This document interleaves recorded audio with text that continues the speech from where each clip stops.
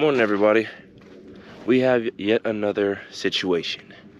Last night, while I was just laying in bed, I had the heater going, and I just heard it just stop. Looked over, E08 error code.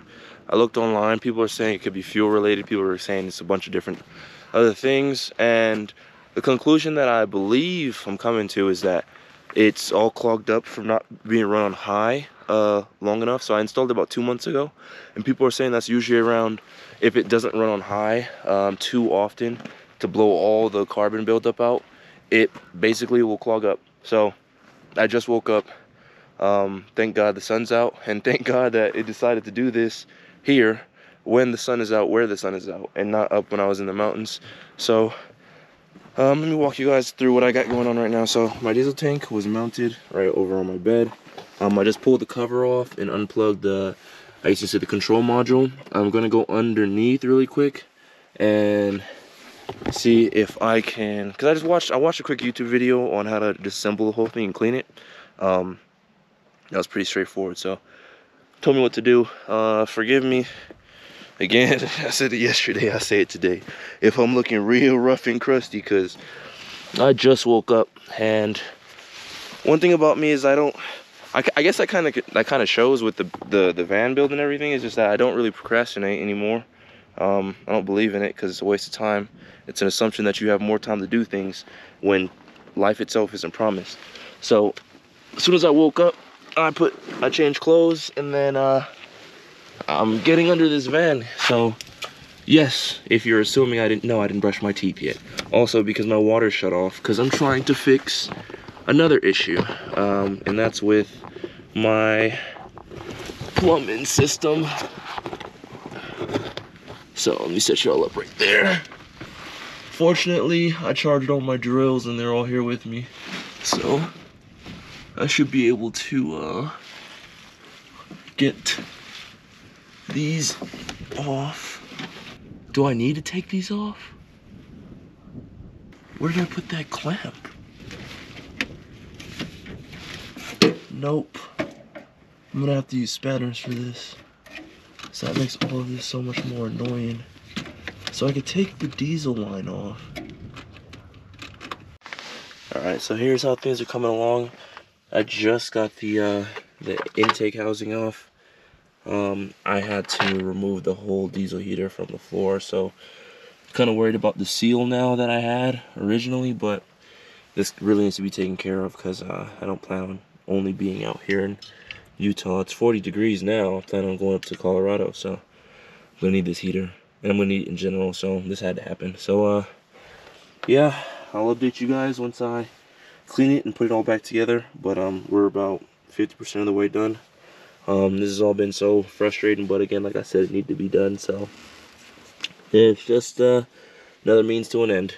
Alright, so I just removed the glow plug, and I started removing this and lifting this out, the combustion chamber, and I know for sure this was the issue. So check this out, y'all. This is caked in soot. Just caked. You can, oh my gosh, yeah, it's bad. Look how bad this is. So for context, right, the way that this happens is if you don't run your diesel heater on high every now and then, so that it clears out all this carbon buildup. I thought I was doing that by letting it do the full cool down and like heat up cycle, but I wasn't, obviously, and so over time it just gets caked with all this carbon buildup. And so for the future reference, I'm gonna do I'm gonna run that on high once a week, at least once a week. I'm gonna look into that and see if I need to do it more than that, but yeah, this is terrible. This is terrible. Yeah, I don't ever want to deal with this again, so I'm gonna make sure I take care of this properly. Just fired the heater back up. I just ran the hose here, so it's boiling hot, and there's all, I don't know if you can see it, it's just blowing out all that remaining carbon that was in there, carbon buildup. Let that blow for a while, clean up in here, and then I gotta move on to working on the water system, because part of that's still frozen. Or, well, it wasn't frozen, but it broke from when it froze. So we got our heater back. Thank God, all glory to God. I want to start putting stuff back together. I would show myself, but you know, I'm looking real rough now, so. But yeah, hands, proof is in the pudding, man. Whew. So, some time has passed since we've last spoken. I ended up getting to the diesel heater. Diesel heater now works. It blows perfectly just like it used to when I first put it in. Then I got around to this leak that I had from my water system. I ended up I had 2 strainers, so I ended up turning the 2 of them into one. There was like a micro crack, a little fissure that developed on the strainer from freezing, and then I guess you say like all the pressure. So I ended up making the 2 of them into one, and that works out. So right now the water system's good, diesel heater's good. I'm trying to think, what else did I do? I did a bunch of other stuff, and then I just made some breakfast. Even though it's almost 4 o'clock. Well, it's 4 o'clock now. I'll be heading over to McDonald's really quick to park for a few hours. I gotta update some stuff on my PlayStation, and I don't have the bandwidth to do that out here. Because I've been fighting setting up this Starlink. I think I'm gonna pay for it as of like maybe next month, because that's a full month. I don't know if they're on the whole, like since February 28 days instead of 31. You only get, that's so childish. It's only 3 extra days. But yeah, so I'm gonna go over to McDonald's really quick, just to get that all updated and set up. But yeah, today's been pretty eventful. Tonight I'm gonna be driving over to Zion National Park, so that should be pretty nice. And then tomorrow I'll be out there hiking. So looking forward to the days. It's nice and sunny today, and it's nice and sunny tomorrow. It's gonna be nice and sunny this week, so should be pretty nice out there. Looking forward to it, and yeah, looking forward to getting back on the road. Was on the quest, ouch, for internet, and it just ended up not working out. I just got really frustrated. I'm tired of it now.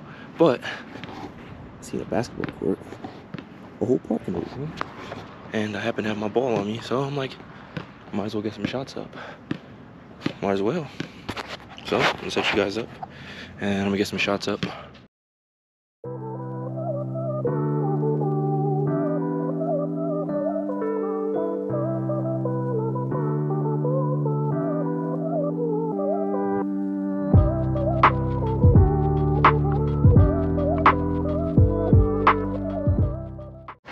For all my people that have never experienced dunking, I'm gonna try and give you a shot of what it looks like and what it feels like. I'm gonna try and record it. Let's see.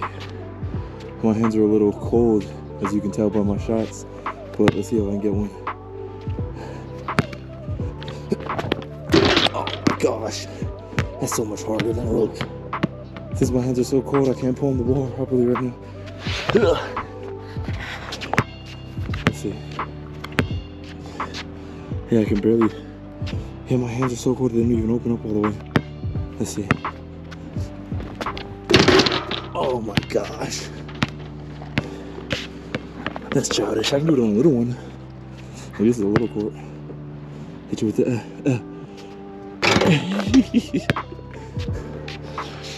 I tried it.